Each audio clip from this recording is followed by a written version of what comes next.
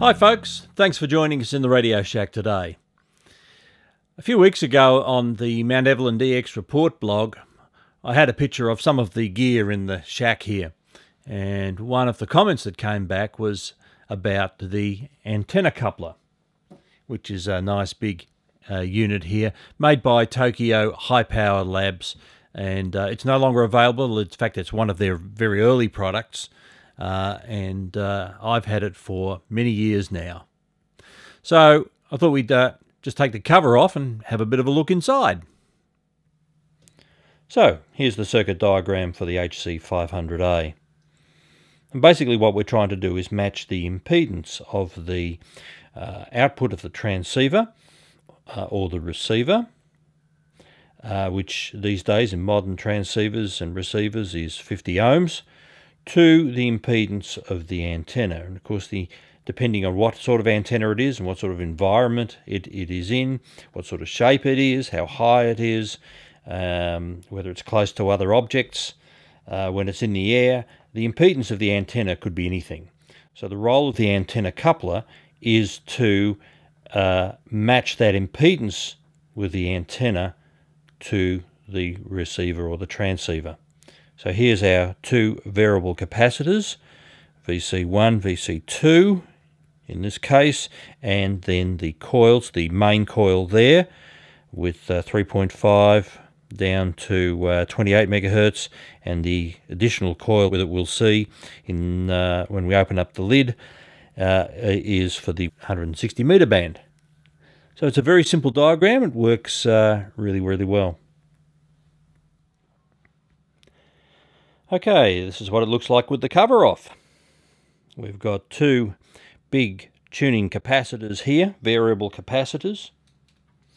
They are very smooth.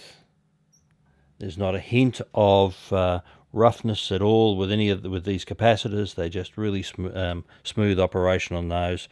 Beautiful units there. And then of course there's the main coil there with taps on it for 80, 40, 20, 15 and 10 meters. And then there's the additional coil there that we saw on the circuit diagram for 160 meters. The coils are made out of a ceramic material, nice big heavy wire across there.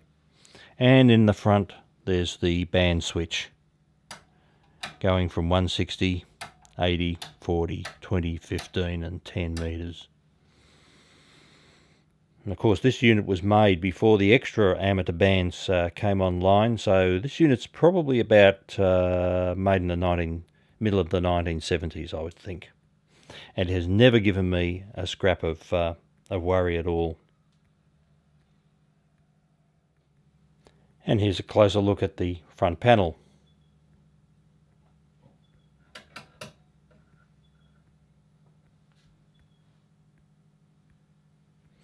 And if we turn it around,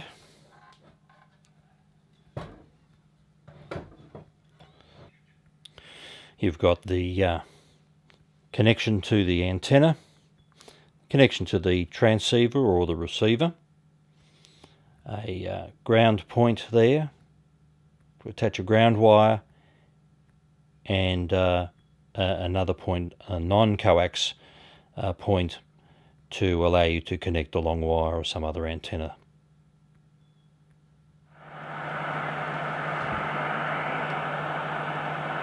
Quarter of a million people. National Guard already mobilized. We have 700 traffic control points along the interstate. You'll see lots of law enforcement officers as well as guards. And we will have the comfort stations, which will have the bathrooms as well as water should anybody need it as they go through the evacuation. Second, Australia, the Site Emergency Service has rescued a man who tried to drive his van through floodwaters in Victoria's northwest this morning. Floodwaters northeast are starting to recede after peaking overnight. However, major flood warnings remain in place. The State Emergency Service...